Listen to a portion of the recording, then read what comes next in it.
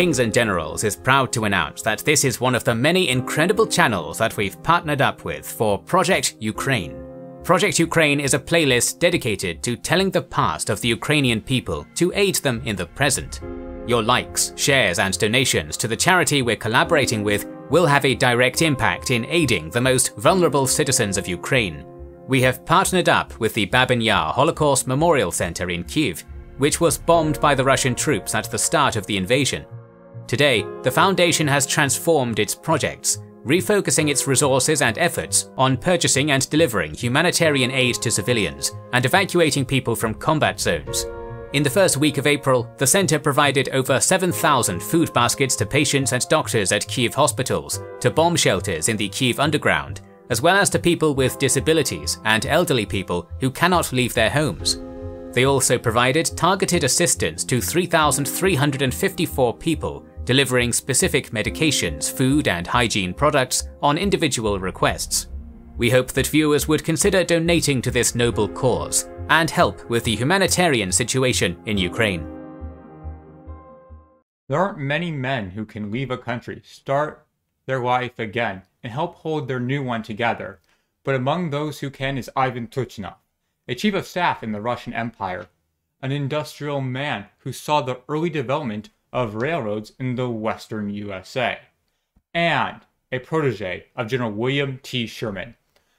I should probably stop reading his resume before anyone thinks of hiring him.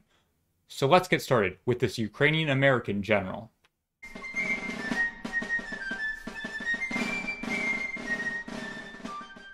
Born into a Cossack family in the Donetsk Oblast, the part in modern-day Ukraine, in the Luhansk region of the Russian Empire, in 1822, as the son of a major in the Imperial Army. It's impossible for me to know Turchinov's full military family background, but the fact he was a Don Cossack says a lot. These Cossacks were amazing horsemen, in the saddle and terrifying, not just to the enemy whom the raids could clear entire miles of supplies, put all they don't want to the torch, but also to the Russians, as the most famous threats to the Russian Empire came from Cossack revolts, be they under Stenka Razin, Kondratij Bulavin, or Emilin Pugachev. Oh, and those were all within 100 years of each other. These Cossacks are world-renowned. Napoleon wrote of them. Cossacks are the finest light troops among all that exist. If I had them in my army, I would go through all the world with them. These Cossacks spoke Ukrainian and are related to and have intertwined with both Ukrainian and Russians. They were given special permissions, like not having to pay taxes, and greater autonomy. This has kept them separate from the rest of the empire in a beneficial way, and also great autonomy. They were troops that can be called upon, but otherwise separate. But that's his family. Who is Ivan Turchinov, also known as John Basil Turchinov, if you don't have the blind, unearned confidence to say Slavic names? Not people who can speak Russian graciously helped you with. He graduated from the Russian Imperial Military School in 1841 in the infantry, and in 7 years' time he put down the 1848 Hungarian Revolt. He apparently did well in this, and by 1856 he was a colonel, chief of staff, and a staff member to the Crown Prince Alexander, which he worked with during the Crimean War. But Turchinov had no loyalty to the Russian Empire. I imagine having the prince take credit for all of Turchin's and his staff's work didn't help, nor did the promotion of Russians over him for less work. Even more than that, Turchin's a Republican, and he wanted to go to a country where he would be free of aristocratic crackdowns on his freedom. Leaving behind the secure, cushy, but unfulfilling job of colonel in the Russian army, he took his wife to a new land. Turchinov himself said of his immigration, I thank America for one thing. It helped me get rid of my aristocratic prejudices, and it reduced me to the rank of a mere mortal. If I have been reborn, I fear no work. No sphere of business scares me away, and no social position will put me down. It makes no difference whether I plow and cart manure or sit in a richly decorated room and discuss astronomy with the great scholars of the New World. I want to earn the right to call myself a citizen of the United States of America. So he went where many immigrants would go, and all are welcomed. the USA. Well, he wasn't welcomed, nor were many Slavs at the time, but he and his wife made good work. And I should talk about his wife, because she is fascinating. Or as others might put it, amazingly badass. Nadine Turchinov was the daughter of Ivan's commanding officer. No, not the prince. She knows the military well and is always by her husband's side. Through hard work and a good education, he became a civil engineer in Chicago, the hotbed of the Union, being the site of the 1860 Republican National Convention. And this was before Chicago was the railroad hub it would become. He worked at the Illinois Central Railroad. This man was incredibly forward-thinking. But the simple life of an architect for one of the future great industries isn't what is destined for Turchinov. Because in April 1861, Fort Sumter, a strategic fort in Charleston Harbor, is fired upon by the breakaway rebels of the Confederacy, sending his new nation into a civil war. He stayed with the state of Illinois in the Union. I mean, God, the 1860 Republican National Convention happened in Chicago, and Turchin met future President Lincoln around the convention, where he was nominated at. He is given the colonelship of the 19th Illinois, and using what he learned in the Imperial Military Academy, he drills them hard, and a little bit of his Cossack spirit he learned from his old drill master, Dad. He gives them the violent way of war. Cossacks are well known as being disciplined raiders, those who can turn out a yell and then break ranks to burn the enemy supplies to the ground. Fearless, disciplined, and effective. And here's where we build for some controversy. His men are well drilled, something surprising for the time, but also that Cossack flair. Just keep that dichotomy in mind. He is the only Ukrainian Union officer. There are about 5,000 Poles in the army, but for anything east of the Vistula River, oh no, not even known as the number of Slavs. There is great discrimination against Eastern Europeans in the army, as there is in the day-to-day life of Turchin.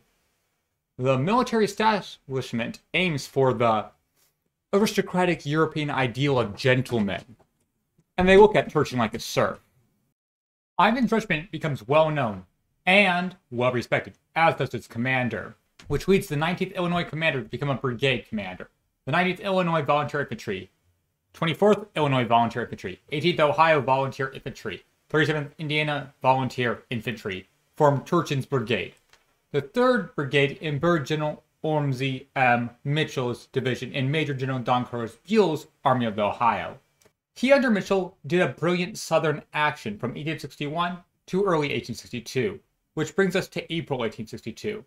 We all know the main action with the Army of the Ohio in April 1862. Mitchell's capture of Huntsville, Alabama. Turchin's brigade does miss out on the action at Shiloh, Tennessee, but Mitchell's surprise take of Huntsville was to push around the important Chattanooga, Tennessee. It was done with much valor, and Turchin's name was on the rise. Which brings us to the middle of April 1862, where Confederate partisan attacks are getting worse and worse.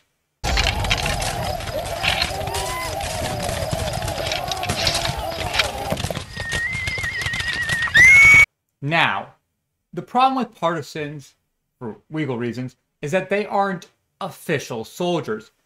That is their definition. They look like civilians, but you shouldn't treat them like such. With imperfect knowledge, mistakes are bound to happen, despite the fact they never should. The killing of civilians should be kept to a minimum. Now, one of these partisan raids happened at Athens, Alabama, where the 18th Ohio was being stationed. This unit was under the strong drill of Turchin, but before him, a little bit since, were known as Rowdy. Again, that dichotomy showing up. 50 to 60 Confederate scouts under Colonel Scott overrun the regiment with the help of civilians, who chased the Union out. Or did it happen that way? Athens was a pretty Unionist town. According to some, this one I'll put my thumb on, it was a pretty Unionist town. But soldiers reported being fired on by civilians from windows. And we know some citizens greeted soldiers, but we can't confirm the reports of those soldiers. This all happened on May 1st. All we can confirm is that the 18th Ohio was chased out of town by Confederate scouts. However, this isn't what gets reported. What gets reported to Turchin, Athens is in revolt, and with the help of Confederate partisans, perhaps the partisans is where the confusion of the civilians comes in, throw out his authority. Now let's look at it from Turchin's view. Yes, there is an order from Buell, commander of the army which Turchin is a part of, General Order 13A, which says civilians should not be harmed or property damaged. This is a reminder, as is the general rule of war. But to Turchin, they aren't civilians. Now, legally, they are until proven otherwise. So his soldiers will have to decide.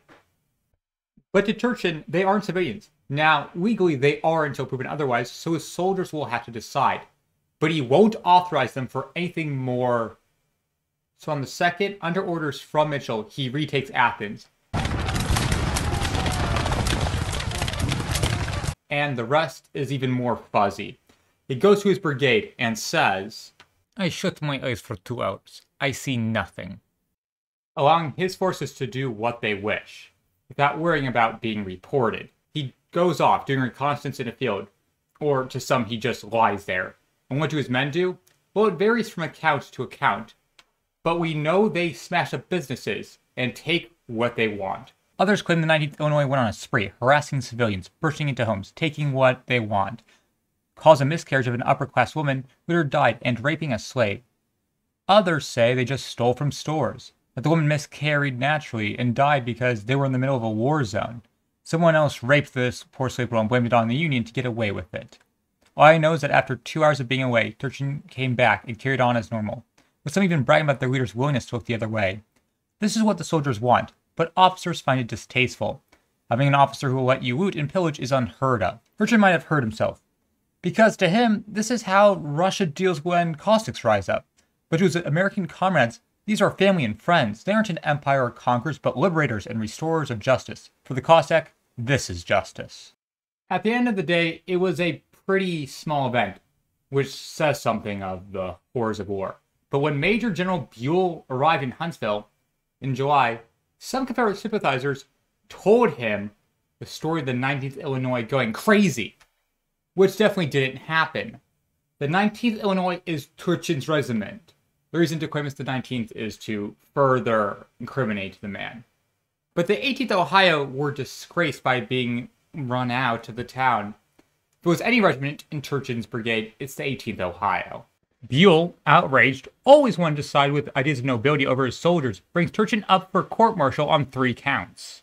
Neglect of duty. This is for his actions at Athens. Failure to perform proper behavior expected out of an officer and a gentleman. Not paying a hotel bill, which I understand if it wasn't a war and things happen. Failure to obey orders. Keeping his wife with him, which Buell wouldn't allow, which he should, because Nadine Turchin, who has no connection to the other 2 charges, has stepped in working as a colonel when her husband couldn't, drilling and training the men, clothing and healing them as a nurse, and being more useful than some staff officers. Turchin at trial requests his legal advocate to be fellow man on trial, Colonel Gasway, who is charged with stealing army property. Turchin's defense is, fuck this. He didn't neglect duty, this is how war is fought. He did pay that bill, and his wife is a valuable part of the army. And if that's against orders, then the order is wrong. Let's break apart his defense. His wife has taken over as colonel. The order is designed for dainty damsels, not this battle-hardened woman of the Russian Empire. As for the first charge, I have tried to teach rebels that treachery to the Union was a terrible crime. My superior officers do not agree with my plans. They want the rebellion treated tenderly and gently. They may cashier me, but I shall appeal to the American people and implore them to wage this war in such a manner as will make humanity better for it. He has dealt with bushwhackers and saboteurs successfully. Those who have gone before him don't survive. This is the way Europe fights its wars. This is the role of the Cossack soldier. War should be brutal and short, not gentlemanly and long. The resources of the Confederacy must be taken by the Federals, and the Union Army should feed from the grain of the rebels. He will execute those who he knows hurt him on a drum if he must, and thus bring the bloodshed to an end sooner. After the war, his actions at Athens earns him the title of Butcher in the South. he raped Athens. The Lost Causers, or apologists for the South, would expand the stories of rape and accuse Turchin of murder.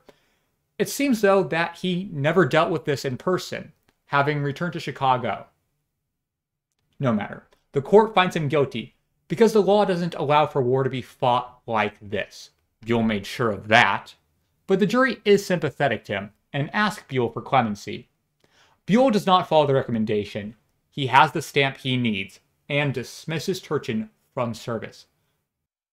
But Nadine has a plan and goes to D.C. with an Illinois statesman and asks Secretary of War Edwin Stanton to fix the situation. Turchin is therefore promoted to Brigadier General in mid-July, invalidating the trial because he outranked members of the jury due to backdating. That's a lot of legal issues, but to simplify it, while Buell wanted war to be gentlemanly, the jury didn't, and neither did Stanton, and neither will Sherman. Turchin's way of war spreads as raids become more prominent. The Cossack way of war. Officers across the Union and in the Confederacy live off the land of their opponents and destroy their resources, from Lee's invasion of Union Maryland or the March to the Sea in 1864. We see how the war becomes brutal from the war efforts of both sides. Let's focus in on that March to the Sea and General Sherman. Sherman, for those who don't know, ends the war as a major general and commander of the military division of the Mississippi, which he used his control over two armies to execute the March to the Sea, where in a month and a week, he subdued the entire state of Georgia, using similar tactics to Turchin. Remember Turchin's defense? I have tried to teach rebels that treachery to the Union was a terrible crime.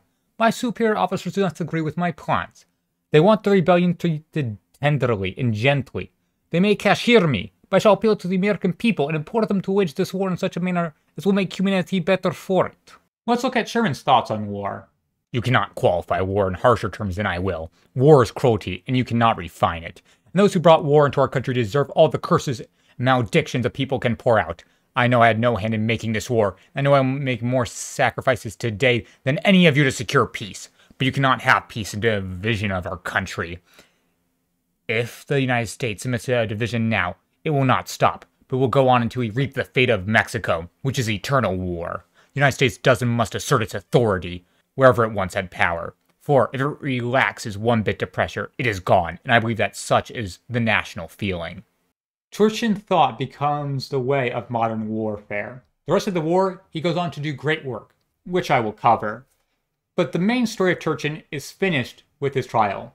Nadine goes on to write a diary of the war in 1863, recounting her husband's success at Chickamauga and Chattanooga. He then works under General Sherman, whom he is the predecessor of, and becomes the Russian Thunderbolt, but really, the Ukrainian Lightning. Hello, it's the entire Civil War Week by Week team here.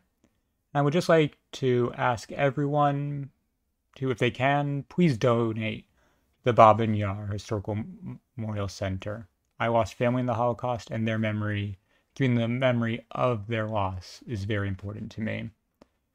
For everyone else, please check out the rest of the playlist. They have many great videos, far greater than mine.